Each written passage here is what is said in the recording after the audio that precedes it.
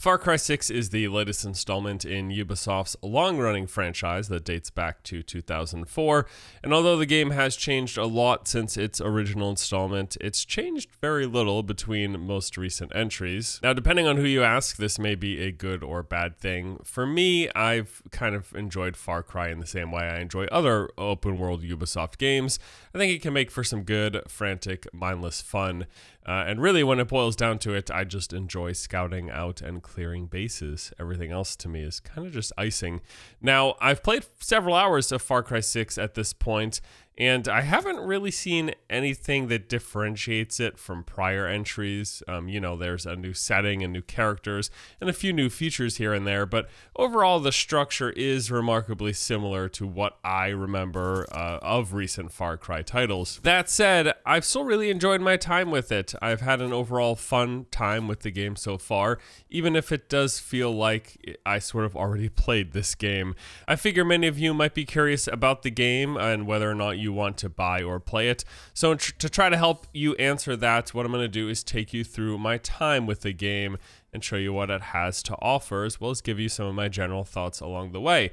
So with that, let's take a look at the Far Cry 6 experience. The very first thing you are asked to do is pick a difficulty, either action or story mode. Action is the traditional way to play. Story is if you want everything super easy so you can just focus on exploration and narrative. I pick action because I'm a gamer, duh. There's then a few lines of history along with this intro cinematic. This all just sets the stage. Basically, we're at this place called Yara. It's being led by an oppressive dictator that's bent on returning the island to its glory days. And in the process, some people might die here and there. Well, those people don't like this plan, and so a group called the Guerrillas is formed to fight back. And the broadcast then cuts out, and we're brought into a scene with our main character hanging out with their friends up on this rooftop terrace. Now, here's when I get to pick who I want to play as. Both are the same character with the same name. It's just a choice of male or female. And this is also, interestingly enough, presented by swapping between these two photos on this ID card, which I thought was a cool way to showcase this. So after I pick my character, I then have a chat with my friends, basically about how shit things are, what with the oppressive dictatorship and all. And we argue about what we want to do. One of my friends wants to join the Guerrillas, and I want to escape to Miami. I just want to chill on the beach, you know what I mean? But then things go down, the power is cut, the military rolls in and starts screwing with people in the town. Now, my one friend, not too happy to see them, throws a bottle at the soldiers, and he pays the ultimate price. Rest in peace, dude. And then we start the tutorial. Now, I'm supposed to escape the building, but I notice that there's like a knocking on the rooftop door, and they're like, "You can't escape us," So I was curious if anything was actually there. I decided to check it out. So I walk up to the door. The thing just swings open as I bump into it, and the guard immediately spots me. I then back out and get shot, and I died like 5 seconds in the tutorial. Really, I did not expect this to happen. I actually kind of appreciate that the threat here wasn't just to build suspense, it was real. Although it is funny that I could just push the door open with my body, but the guard couldn't get in. Maybe there's no handle on the other side, who knows, All right, so let's do the tutorial for real. It starts just by teaching me the basics of stealth mechanics. You can crouch behind cover, try to avoid enemies' line of sight, and then keep an eye out for the detection meter. So I need to stay hidden in order to get past the guards that have swarmed to this building. Things get off to kind of a rough start. Honestly, this wasn't the best first impression for the game. For one, my friend here is floating mid-air while kneeling. That's strange. And then shortly after, we're inside the building and we're trying to do the stealth thing to stay away from the guards. I'm around the corner, but the guard is literally directly on top of my friend, like on top of my friend. On one hand, I appreciate that my AI companion isn't breaking my stealth, but at the same time, I find it pretty hilarious that the guard just didn't respond to the existence of my companion right underneath them. Anyways, moving on. We sneak past the guards, we go around the corner, and here we're given one more reason to hate the occupying military as they harass and eliminate this innocent civilian. Then we sprint across the street into some nearby sewers. It's in here I get my first look at the game's flashlight. I think it looks weird. I'm not sure what it is about this, but something about the way this is lighting is very off-putting. And I promise promise I'm not trying to nitpick here. In fact, generally, I have been enjoying this game. There's just a few things that I'm like, I immediately noticed how bad the way this lights the environment looks, so I figured I would just mention it at least. It's far from a deal breaker, though. And honestly, in the several hours I've played, the flashlight was only needed a handful of times, which makes it even less of a big deal. But something about this looks weird to me. Anyways, moving on, we continue our escape through the city, getting some more examples of why we should hate this occupying military. We're also introduced to various traversal mechanics. You know, there's climbing, mantling, zip lines, and then eventually I reach the boat to make my escape. Now, not but a few minutes into the voyage, the boat is stopped, our captain is shot, and we're boarded by none other than the main villain, Anton Castillo. He starts giving us a talk about how hard it is being a dictator and all, and he reveals that he's actually here to get his son, Diego, who was stowed away on the ship. He was trying to escape, you know, just another teen fighting with his dad. Anton, trying his hardest to teach his son how to be a good dictator, forces him off the ship and orders his guards to sink the ship. Then we fade to black. Now we wake up on a beach. As luck would have it, we're alive, and our friend is right beside us. Although she's not doing so well, and in her dying breaths, she asks us to find the leader of the guerrillas and get revenge on Anton for all he's done. So we grab a nearby machete, we stand up valiantly, and the title card flashes, and it's time for Far Cry. First objective here is to search the beach for supplies. I find this perfectly placed weapon case with a pistol inside, although it has no ammo. Shucks. I pull out my phone, and I appreciate that the game points out how absurd it is that this thing still works. On the phone is a photo that guides me to the first objective, and along the way there's various stuff to collect. I find some like scrap and resources, and this is used later on for the games like crafting and stuff. On the path there's also some patrolling guards, and here I learn how to do my stealth takedowns in this Far Cry.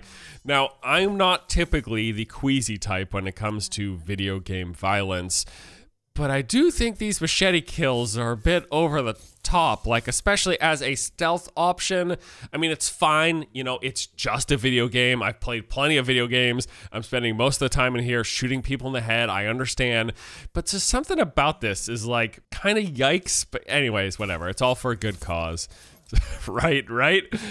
So after taking down the guards, here I found my first piece of gear in the game. So these are all parts of a set. There's like a bunch of different gear sets, and each of them will give a bonus that kind of cater to a certain play style. So the first piece I found were these munitions pants, part of the munitions set, and these give improved sidearm ammo reserve. And as you can see here, this is piece 1 of 5 in a set. I don't remember if gear sets were a thing in other Far Cry games, but I do really like this. And later on in the playthrough, I find some really cool set options that can really kind of, you can use to tinker and adjust your playstyle. And I really think it's pretty cool. I continue moving forward and am introduced to grappling. These can be done at various set locations. You can't do this anywhere, but there will be markers basically where you need them to get up high to certain places. You can go up and down, you can kick off the wall. It's all pretty straightforward. As I'm stumbling through the jungle, I run into a patrol. He blindfolds me and takes me to his camp. And this is where I meet Clara for the first time. She's the leader of the guerrillas. This is the group that's looking to fight back against Castillo and his dictatorship. As for me, I still just want to go to Miami, but she says, hey, you know what? If you help us out, we'll get you there. Okay, so great, fine. I'll do my first mission. I gotta look for this character Juan. He's a bit of a kook, but apparently is an excellent resource. It's also interesting here, I want to point out how they present missions in this game. You get this up-close zoom of the NPC who's delivering a few lines about what they want, and then next to them is the quest name, basic information, and rewards. It is a little bit jarring as it just pulls you out of the game world to show you this presentation. I'm not sure how I feel about their use of this like faded background instead of just showing the NPC where they are in the actual environment as you're talking to them, you know what I mean? It's kind of more of a style choice that they went with this, but I don't know, I'm just not sure that I like it. Now, before leaving the camp, I decide to explore around for a bit. I find some resources, there's some ammunition. I also get this piece of chest armor. It is the second item in the munitions set, and this one improves soft target, blast, and armor-piercing defenses. basically it makes me tankier. Okay, so now I have to head out and find Juan. He's at a bar in this nearby village. He's quite the character. Don't sell him out is all I really have to say. We're ambushed by some soldiers, and this is where I get into our first gunfight. All standard fare here. You aim down sights, you shoot. They try to teach you that there's a blind fire from behind cover option.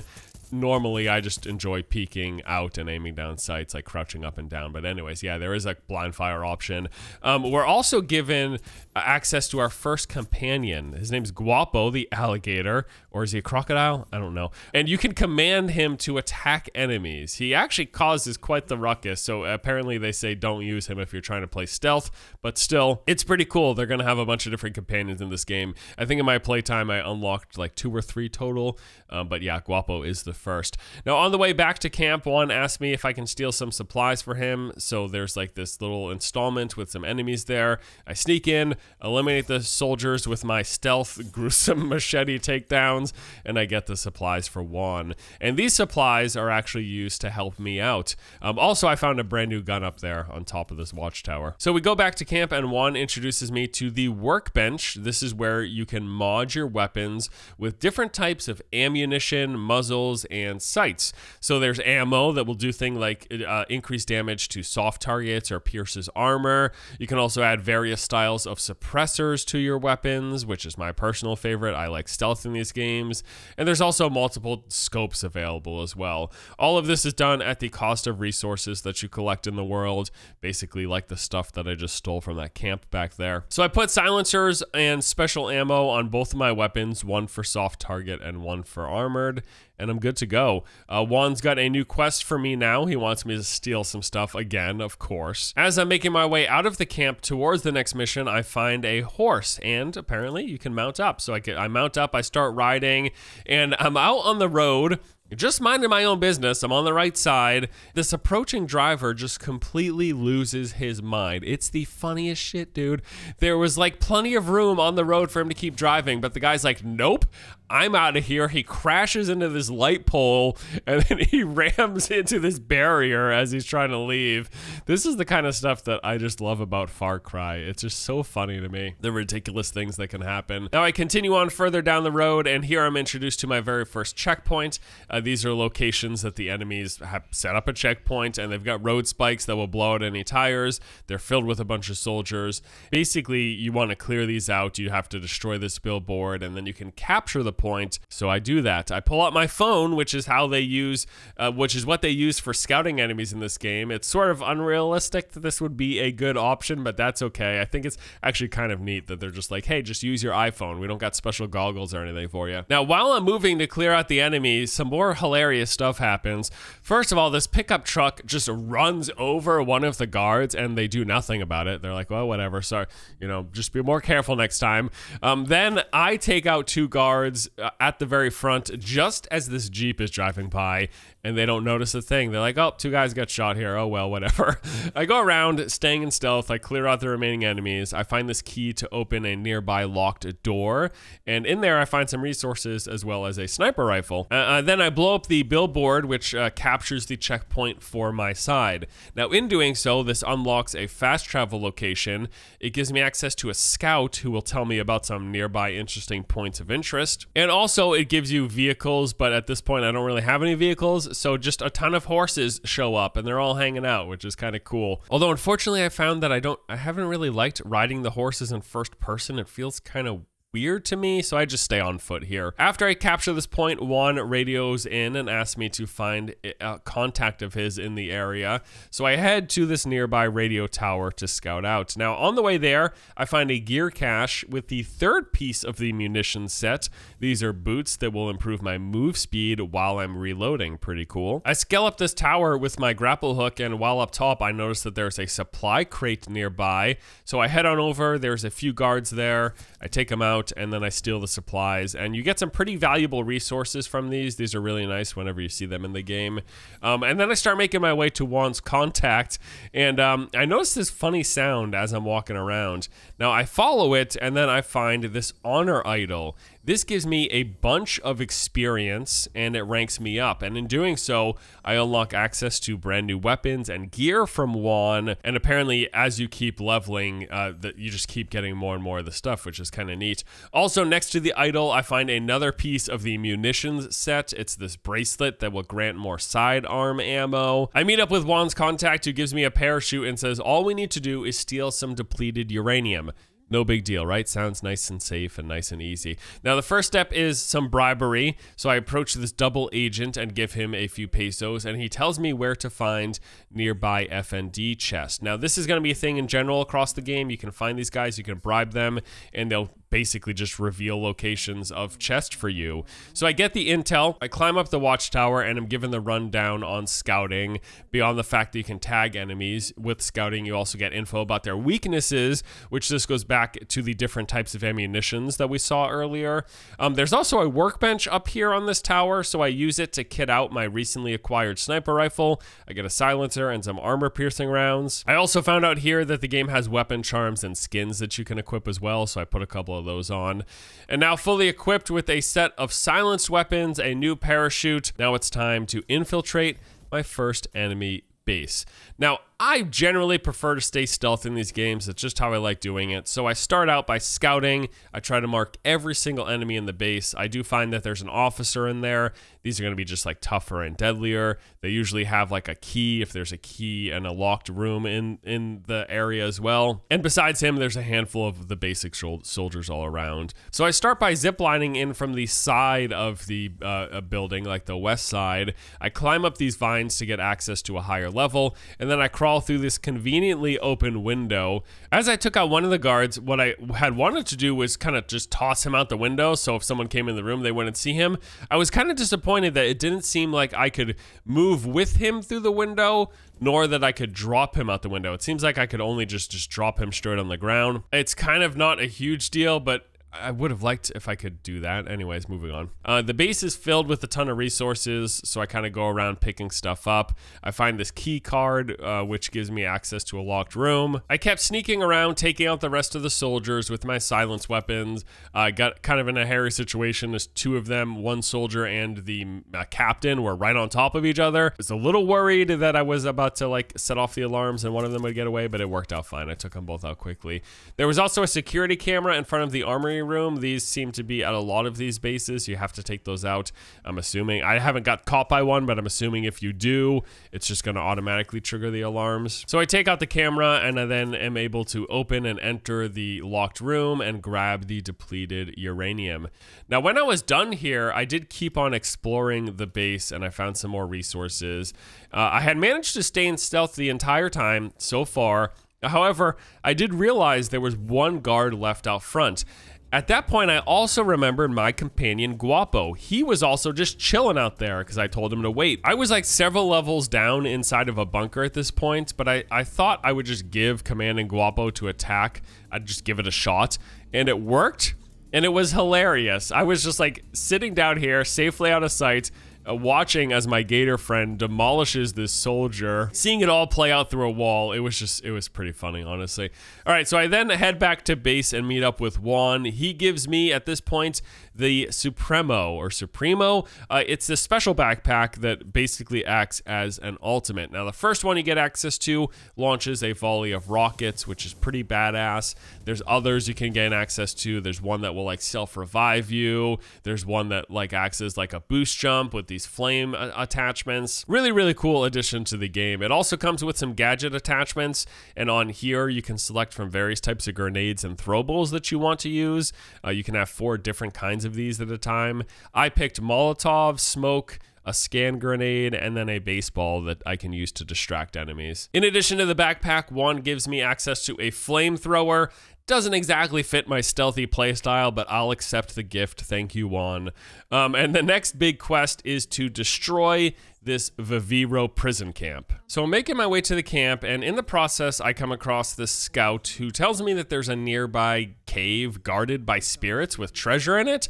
I find the cave in this gully, and I just jump in. It's pretty small, has some people praying outside with all sorts of like cryptic markings on the walls. Now, I don't find any spirits, but I do find 2 pieces of gear. Alua's Heart, which reduces movement noise, and Eternal Dance, which improves throwing weapon damage.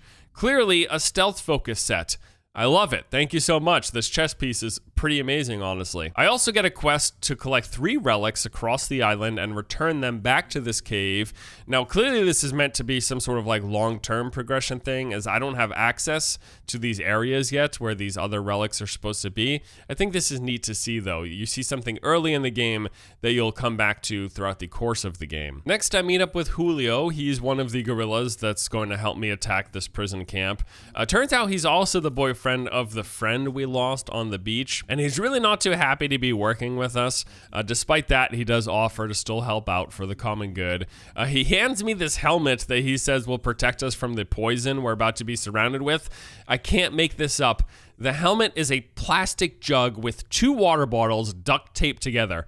The dude's trying to kill me. I'm convinced. On the other hand, though, he did give me these gloves that automatically put out fire, so that's pretty nice. Thank you. So we head to the scouting tower just outside the target. Right next to it is this workbench. This seems to be common in this game. These workbenches are just everywhere, letting you adjust your weapons, the ammunition type, whether or not you want a silencer or whatever. I actually think it's pretty cool. You have pretty ubiquitous access to these benches. Now, up in the tower, we're scouting out, and it seems like we come to terms with each other. You know, he sings me a song that he used to sing to his girlfriend. It was a touching moment, honestly. We form a bond just before the attack, basically. Now, at this point, I'm ready to continue scouting so I can sneak in. Now, Julio, on the other hand, he had different plans. The dude charges in and alerts the entire camp. I'm sitting up there trying to scout with my iPhone. The guy's just like going in head first. So I guess so much for my stealth plans. I still sit back and I pick off some targets, but then I move in. I'm like, fine, I'll be brave. On the plus side here, I did get to make use of Guapo, and he was super effective. I just love sicking him on targets. It's pretty cool. And ultimately, this was probably for the best anyway, because I'm supposed to burn down these crops and blow up these chemical tanks.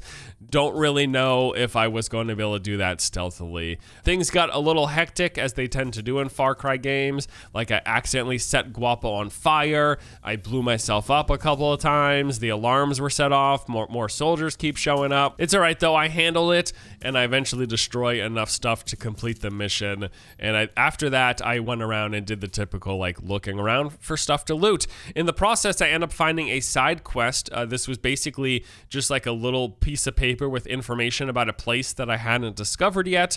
When you find one of these, it will just mark it on your map, which I think is pretty neat.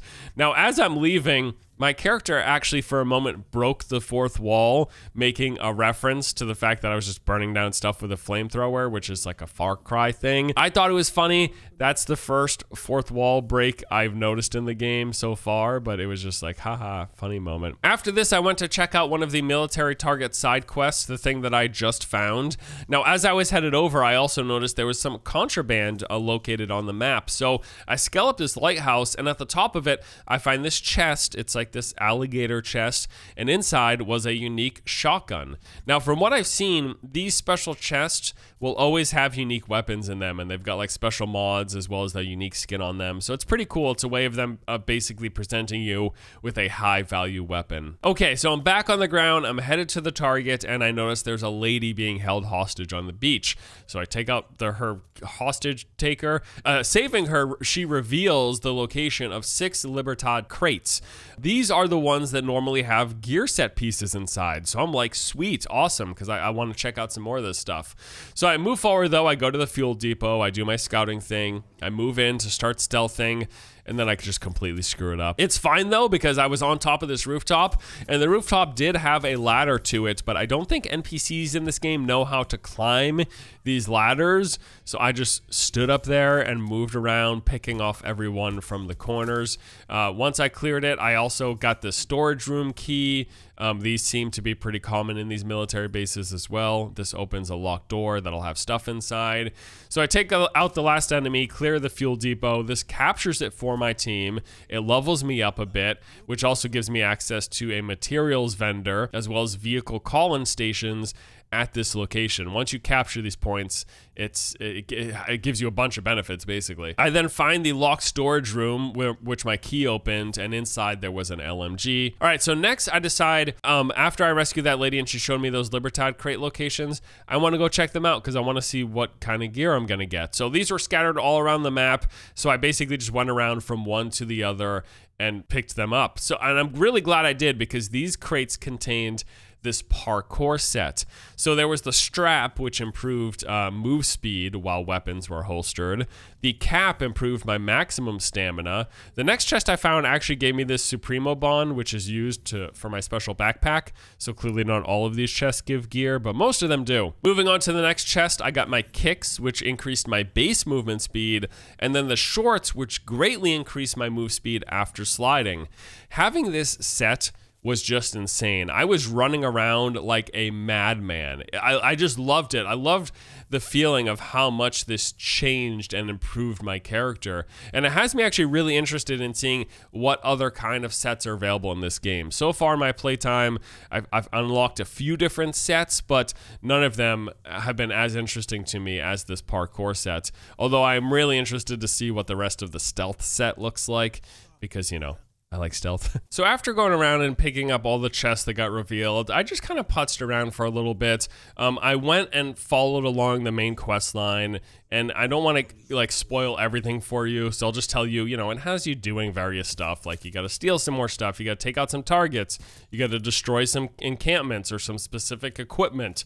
One thing I did really like it was at one point I actually came across and destroyed these anti-air turrets, and then later on in a main story mission, it wanted us to take them out so that we could fly around the small island that we're on, and the story dialogue acknowledged that I had already done this. I thought that was kind of neat. We eventually have to clear this ship blockade so that we can leave the island, and I do so by stealthing in and taking out every enemy on board, and then we go from the small island to the game's big island. Now, the game sets us up here by dividing the island into multiple regions. Each region has like one head honcho bad guy, as well as a counter group of people fighting against them. And our goal basically is to gain the trust of each of these groups and then ultimately have us all come together so that we can take down the dictatorship. Now, on this island is where things really start to open up. But at the same time, I'm also just doing a lot more of what I've been doing here. Everything is just denser. Like there's more stuff everywhere. There's more bases. There's more collectibles. There's more chests. There's more side missions. There's more of everything. I'm doing the main story quest, I'm finding side quests, I'm scavenging for resources, I'm opening chests that have gear and weapons inside, I'm messing around with patrolling soldiers, and really the best thing of all is I'm clearing out the various bases and camps. Now I'm gonna stop the walkthrough here. Ultimately, what I wanna say is after playing several hours, I think I'm at like 8 hours at this point of total playtime, I have felt like I want to keep playing and spending more time with Far Cry 6. Nothing about the game's formula feels groundbreaking, but I have still enjoyed my time with it. Now, I'm not sure if I'm actually going to finish the game. There's quite a busy month ahead. There's a lot of games that I want to play, but I had fun when I played Far Cry. Like, I have really, really enjoyed with it, and I probably would, if I had the time, like to see it out. The game feels well put together. The combat is solid. I've enjoyed the stealth mechanics. I wish I could throw that guy out the window, but that's okay, not the end of the world. And also, I should say that I didn't notice any major bugs or performance issues in my time with it. All around, it seems like a decent Far Cry game from what I've played so far. Hopefully my walkthrough and showcase of a bit of what I saw was basically just a good, well, showcase for you to help you see if you're interested in checking out the game. It is just another Far Cry game. In a lot of ways, it is just another open world world Ubisoft game. So I guess really it comes down to the question of whether or not you're interested in spending $60 for another one of those experiences. Sure, it's in a new location. Sure, there's a few new bells and whistles, but when you boil it all down to the basics, you're doing a lot of the same stuff you've been doing in recent Far Cry games, as well as a lot of open world Ubi games. But there you go. That is my time with Far Cry 6. That is the Far Cry 6 experience. Hope you guys enjoy the video. Thank you so much for watching. I'll see you in the next one.